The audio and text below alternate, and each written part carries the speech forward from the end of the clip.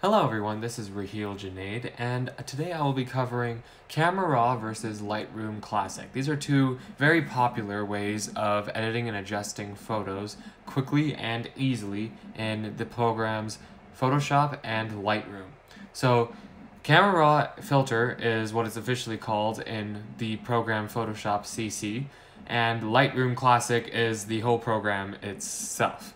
So let's start with the Camera Raw filter. Camera Raw filter has a lot of pros and cons, but let's just focus on these ones for right now. It's very simple to pick up with any prior knowledge, especially if you come from Lightroom Classic, just because it has a very similar user interface, and it's a very fast built in editing solution in Photoshop.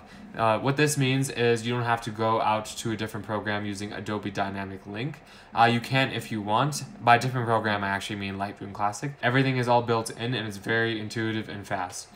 It offers many of the same tools that Lightroom Classic does. Lightroom Classic is perceived as the big brother of Camera Raw, as it includes very advanced features, and so does Camera Raw. It is layer focused, so whatever layer you do select in Photoshop, that layer will be the one that is loaded into Camera Raw. And it is non-destructive, meaning you can undo anything. Many of the things in the filter tab on Photoshop, which is where Camera Raw is located, are not undoable. So this one you can undo, which is really great. The cons: it doesn't offer all the features of Lightroom Classic, which is sort of a bummer because then you do have to go into Lightroom Classic using Adobe Dynamic Link and actually edit your photo there. There is no bulk editing in Camera Raw filter. You can't select multiple layers or multiple photos, so you can only use that one layer. And it can become slow sometimes due to Photoshop's nature of becoming slow with multiple filters and layers and many background tasks happening. And now into Lightroom Classic.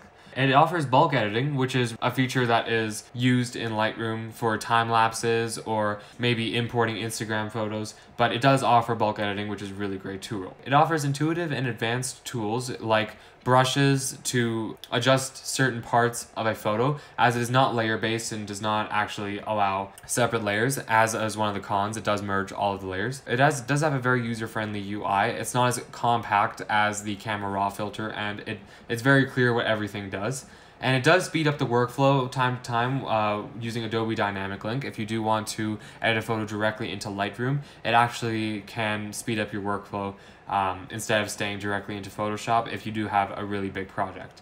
It's not built into Photoshop, which is the only other con. Now, which one do I prefer? I actually prefer both. You can use Photoshop with separate layers, and that would be the one I would use for any sort of separate layers instead of exporting all of the layers separately and then moving to Lightroom and then bulk editing.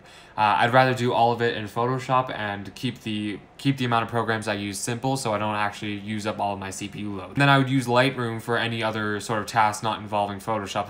If I want to do a quick edit, Photoshop sometimes takes longer to load, so I would like the snappiness of Lightroom and I would like the bulk editing that Lightroom has to offer. That's the end of my video today. I hope you enjoyed. If you did, make sure to drop a like and comment if you would like me to do a full tutorial on Camera Raw filter and or Lightroom Classic. Make sure to subscribe if you want to see more videos like this, and have a great rest of your day.